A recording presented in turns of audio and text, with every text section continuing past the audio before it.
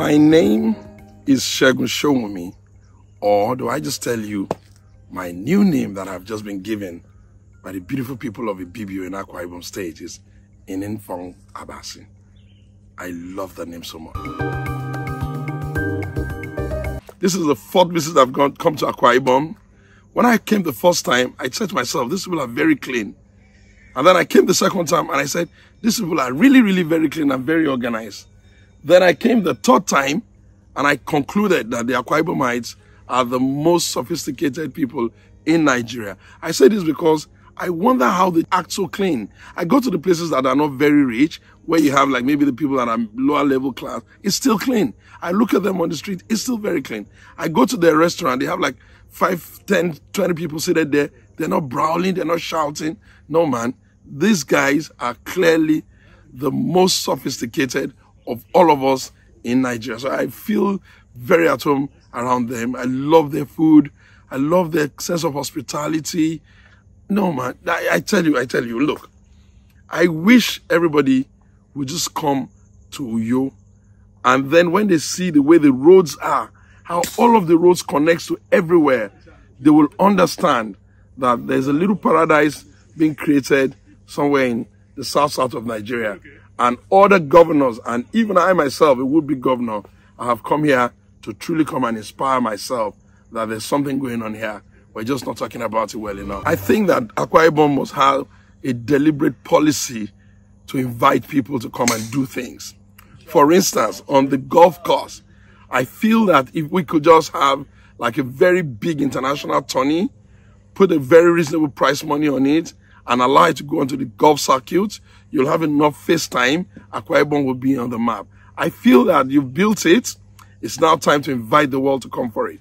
I also think that you could spend a lot of money in doing the reimaging of the state and then advertising it. And I think that you have what I'm hoping will be the flagship thing that Nigeria has to offer the world in terms of your airline. It's run professionally, it's run very well, and I'm truly, truly hoping that Akwa Ibom keeps the dream. I've watched you transit from one leader to the next, one leader to the next, and I'll tell you, politics and all of its inconveniences, Akwa Ibom's developmental trajectory makes a whole lot of sense to me. I'm very proud of what they're doing here. You know, I came back from England and the whole of Europe because I lived in Germany as well. And I started living in Ogun since 1999. I lived in Abeokuta. My main reason was I wanted to really stay with them, understand them, study them, get a hang as to what type of people they are. I'm from Abeokuta, by the way, and I have tried very hard to inspire past leaders to stay focused on the big things and reduce some of the distractions. We're lucky relative to our own, small ideas that we're running. And I thought that we're not improving fast enough. We're not focusing, laser sharp enough. And that the time now has caught up with us.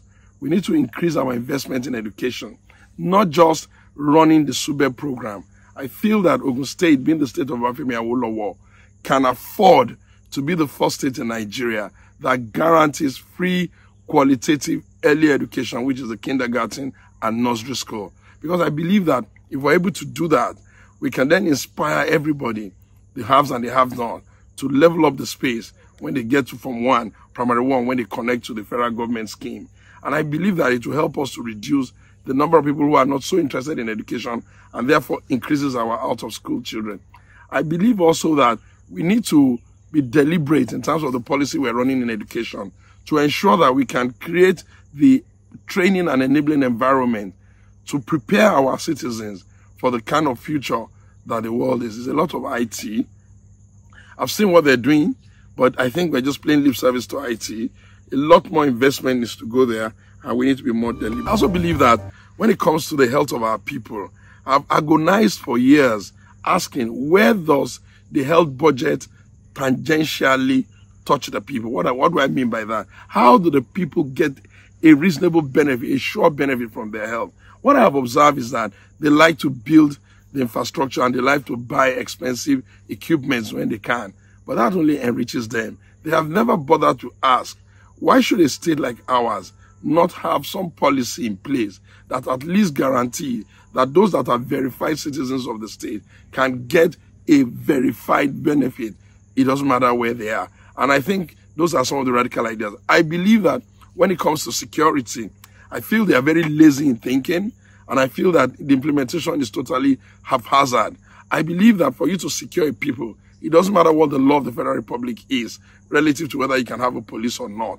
I believe that the law does not prevent you from having a verifiable identification to a tangible, easy to see address. What am I saying? I'm saying that Ogun indigenes under me will be captured by biometric to a verifiable address. What that does is that it immediately makes it easy for you to find them, and then you can plan. And you can also go back to a crime scene and take biometric to be able to find them. That alone will reduce the tendency for people to do petty crime. I also believe that we have gotten to a point now where we must find a role for the traditional institution and the leaders there, the Tier A, Tier B, and Tier C leaders of the traditional institution, where we begin to charge them and give them some responsibility to give us an idea that they know what's going on in their domain and create a reporting line for them so that they can even be held responsible for unmitigated misdemeanors that comes to take place in their state. I think that as a people now, we cannot insist that the only way to grow an economy is public sector partnership. I like it, but what I hear them do and what I see them do is that they reduce all of the assets of the state to be available only to the rich without really paying enough attention to figure out how to make other people rich. My approach is that under me, we're going to have the most radicalized wealth transfer scheme that puts capital and money in the hands of those that are already trading. What am I saying? I'm saying that those who are in business already will be given money to expand their scope and will be encouraged to participate in government. My idea of public-private sector partnership is the expansion of asset to credit to small-scale traders. I suppose that I prefer the zero, the straight line budgeting system where we know what we get. What we get, we run something like is similar to the single treasury account. We prioritize the things that are important and we ensure that we cut out all the waste. For instance, I can't even imagine how you build a road. Instead of just cutting a tape and getting people to use it, you have to go commission it. I don't accept that. I think that once you build the road, save yourself all the other resources used for commissioning.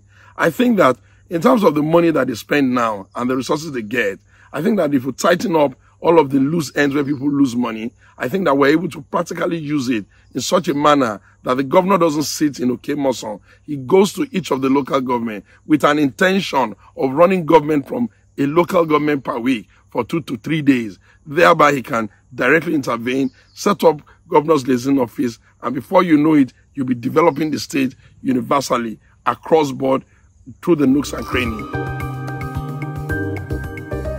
The opposition APC, the ruling party, they're even more divided. The last time I checked, they don't even have a party like that.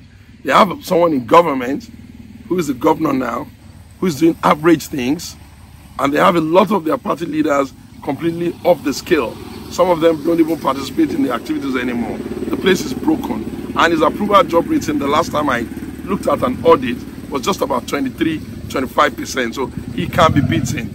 It's not like it's very easy to beat him, but if we just applied ourselves to what needs to be done, I believe that I can unite the people. I believe that I have the numbers. I believe that I've been around them for all of this time, talking about these issues. My views are very much known. My ideas are pretty radical. And I think that the state itself needs to give itself a chance to have a radicalized approach to governance. We have gone about it the old way for too long. It's time now to try the sincerely bold way. I want to say thank you very much for inviting me. I love the ambience of this place. I truly feel that if we can just achieve what Akwa Ibom has achieved in terms of road network, connecting almost all the local government to the state capital by road, I think we would have done something. And I hardly hear Akwa Ibom calling people to come and commission roads. So I think that maybe they have come to the conclusion that you build one road and then build the next road and then build the next road. I think that's something people must learn from them. I think Akwa Ibom is very clean. I think I'm going to make it the role model for Ogun. And in terms of cleanliness, a lot of it will require people changing their attitude. And I feel that I'll be able to make the people of this place be the role model for them. If Akwa Ibom can be this clean, there's no excuse why any other part of Nigeria cannot imbibe that cleanliness from them. It was really nice having you. Thank you.